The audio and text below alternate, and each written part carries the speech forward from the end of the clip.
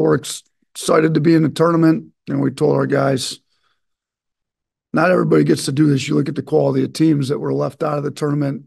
There's a lot of good players not playing anymore. There's a lot of good teams not playing. So, regardless of where we get sent, we're excited to go there. Spokane, we've had good runs out west. Uh, Personally, we've got a long flight out to Spokane. Charleston's got a longer flight, so don't know a ton about Charleston. Coach Kelsey's one of the better up and coming young head coaches. They play a pretty modern style of basketball, pretty similar to us, to be honest with you. I mean, their offense is top 60 in the country. Their pace of plays top 50. Their 3-point rates top 20. Like, they're playing fast, spreading it out, taking a lot of threes. I'm going to have to see exactly how they get it, but I'm about to see my staff's already working on Charleston. And then obviously playing, if we're fortunate enough to get past Charleston and playing the winner of St. Mary's and Grand Canyon. Those are two teams out west. So we've played semi-neutral, Arizona and Phoenix, played Purdue and Toronto where Zach Edey had plenty of fans. So we played neutrals that weren't very neutral. So if St. Mary's has a lot of fans, so be it. We got to beat two good teams to get to LA and make it to the Sweet 16. So I do like the fact we don't have to play till Friday. I think we can get our legs up under us a little bit more.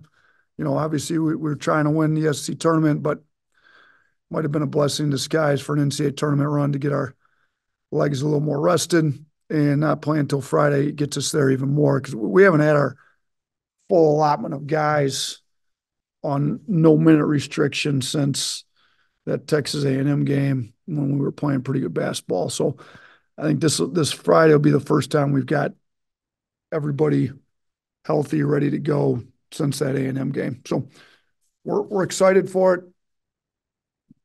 Got to get done with the Zoom so I can get to work figuring out how to beat Charleston. Charlie Potter. Yeah, hey coach. This is a little off topic, but UTSA announced that Coach Clonch was going to be their new head coach. Just what do you thought of the job that he's done this season, and is the expectation he'll stick around with you guys through the tournament? Yeah, he's definitely sticking around with us. This is his first tournament he's been in. He wants to make a run. I mean, he's been great for the program. I talk about when the tide rises, all the boats rise. We had a good year. Obviously, we would like to have had a better year. And when you're comparing what we've done, the number one overall seed last year and two Sweet 16s in the previous 3 years, 4 SEC trophies in the previous 3 years, some people may look at it as a little disappointing. We're a 4 seed. Alabama's never been a 4 seed or higher in back-to-back tournaments in school history. Austin, for us to lose the entire staff and then come in and lose, 75, 80% of the roster to do what we did this year is pretty good. And you got to give the staff a lot of credit. I think, the AD at San Antonio, I talked to Lisa for a little bit yesterday.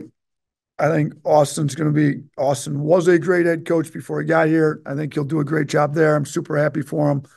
Talked to him a lot over the last 24 hours about this. Like, I'm all for taking care of your players, whatever's best for them. We found out Clowney's going to be a first-round pick. Like, you got to go. Like, find out Austin can get a job this good in the American Conference after 1 year with us. Like, it's a good job to take it. You need to go take it. But we need you locked in on trying to make as deep a run as we can in the NCAA tournament. So happy for Austin. He's a great culture guy. He's great mind as a head coach, brought a lot to the program. We both learned from each other in the year he was here. I think he'll do a great job there. Nick Kelly. Yeah, Nate, this is a Charleston team that I think has won 12 in a row. And you guys obviously have lost 3 of your last 4. How do you kind of, I guess, stop their run?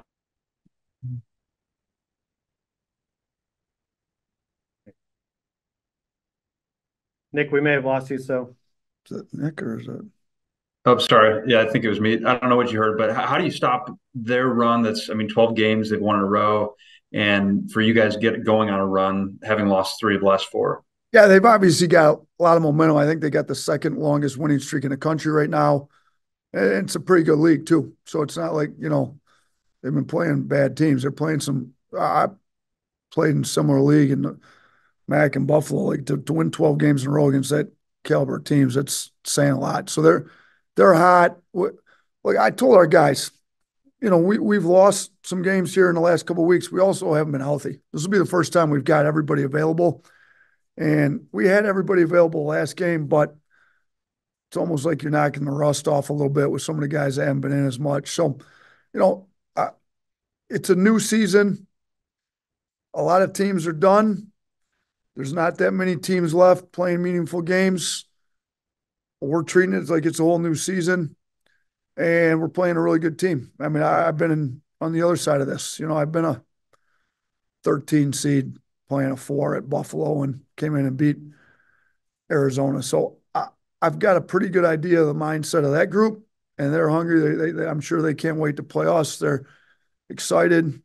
This is a program that's been really good for the last 2 years under Coach Kelsey. So, we're not going to necessarily look at they've won 12 in a row. They're on momentum. We're not. It's the first game of a new season, and who comes ready to play for 40 minutes in that first game? Chase Goodbread. Coach, wanted to ask you if you could just kind of retrace when you identified defense as an issue for this team, because you've been talking about it really since the beginning of the season. But even before that, did you recognize preseason, or even if it was when you finalized the roster, that there could be an issue there? I mean, we talked about it from day one because 2 out of the last 3 years we were third, 92nd, third. Everybody came here to win championships. The 2 years that we were third, we won 4 trophies in the SEC. The 1 year we were 92nd, we had some very quality wins, but we had some really bad losses. So we talked about it from day one, what it's going to take. The guys said the right things. We're all bought in. Early on, we had some games where we didn't play the best defense in the non-conference. We also played a pretty tough schedule. I think maybe the first time it really got us was probably that Ohio State loss. And then I thought we bounced back and were a little better against Oregon. But, Oregon's a tournament team. I mean, they're in the NCAA tournament. So it's been a little up and down all year. Personnel-wise, I think we're better than what our numbers show. It's a decision some guys are going to have to make. Like, how bad do I want to keep playing? Because if Charleston's a really good offensive team. If we don't come out and guard, Charleston's going to put some points up on us. And I don't like putting that much pressure on our offense every night out that we got to go score 100 points or whatever. So I think we've shown the capability to be a quality defensive team enough. I mean, you go back and look at some of the better teams we played, and, we're up 9 against Purdue on a neutral site. I think up 6 against Arizona on a semi-road game, pretty much an away game. Up at Creighton in a road game.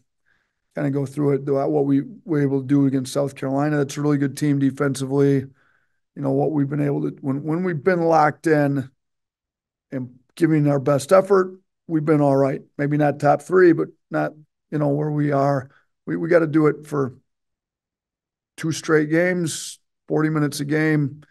We do it for 2 straight games at 40 minutes a game. We'll be playing in LA the following weekend.